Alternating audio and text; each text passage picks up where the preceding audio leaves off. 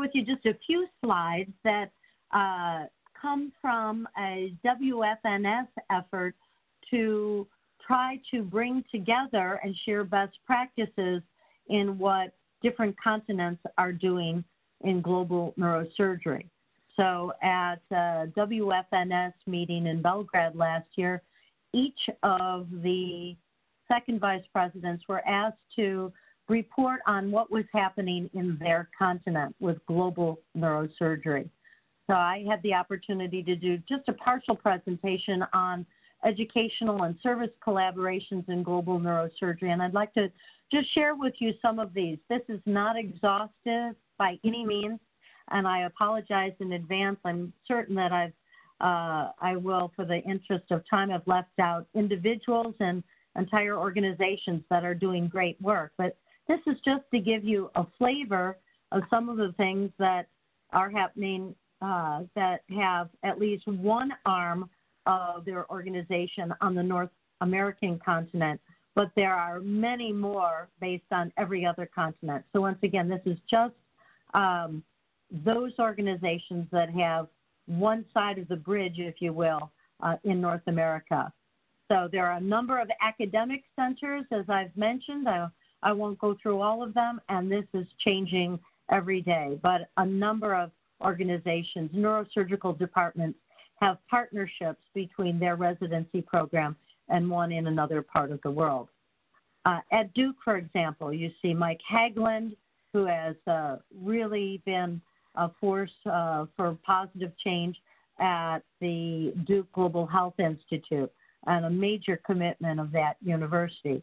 And their rising chief resident, Jackie Corley, has been a force for very positive change and is really the face of the future of this effort. At the University of Alabama, we've mentioned Jim Johnston. You can see him there in the photo at left in Vietnam. Also, Brandon Roque also goes to Vietnam, as does the entire group in the pediatrics department in Vietnam. They were wise enough to recognize that we neurosurgeons don't operate in a vacuum, and so their exchange program with Hanoi involves OR and ICU nurse training with our colleagues, because you certainly can't do good neurosurgery or good neurosurgical education without involving all those other people who are essential workers in our operating rooms and in our pre- and post-op areas and our intensive cares. Also, I have already mentioned that they're one of the major sites for the foundation and ongoing support of InterSurgeon. At Vanderbilt, you have recent grad Mike Dewan, who just joined the faculty there, who's a leader in REDCap studies and meta-analyses and has contributed so much in terms of global data analysis and publications. And we just look for great continued work to come from him and the team that he will be leading there. In general surgery, we have been inspired by Sherry Wren and Kathleen Casey, who at the American College of Surgeons developed a course in humanitarian surgery to help general surgeons reclaim the broad set of general surgical skills that they would need if they wanted to volunteer in or teach in the developing world. So we took and then took their course, which is offered at Stanford every year in humanitarian surgery, and inspired by them, developed a similar course for neurosurgery. So with the enthusiastic support of our leadership, a course was launched last year under the theme of the science of practice. And so we had 57 people who signed up for a course to take their specialty training, subspecialty training, I guess I should say, in neurosurgery, and retrain in some of the more common things that might be needed if one were teaching or assisting in the developing world. So we had spine surgeons getting refreshers in pediatric shunts, and pediatric neurosurgeons getting refreshers in adult tumor surgery and so forth.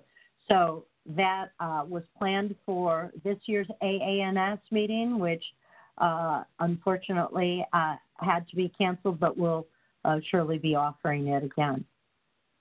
Likewise, our European colleagues who have supported this endeavor are very interested, and that course in humanitarian or global neurosurgery that was planned for the AANS meeting was also planned for Geneva for last week at the beautiful surgical simulation labs of Professor Carl Schaller, who is the chairman of neurosurgery at Hôpital Universitaire de Genève. So hopefully that course is just on ice until next year, and I hope many of you will attend and participate. There are a number of organizations, departments that have done extraordinary work, none more extraordinary than the University of Miami, where the partnership that they have had for over 20 years under Barth Green has been phenomenal. Barth Green recognized the close proximity of Haiti and the responsibility to do something to be of help to them long before the tragic earthquake that they had. So he's been going there many times per year for 2 decades. John Rogreb, a pediatric neurosurgeon, has been there many times.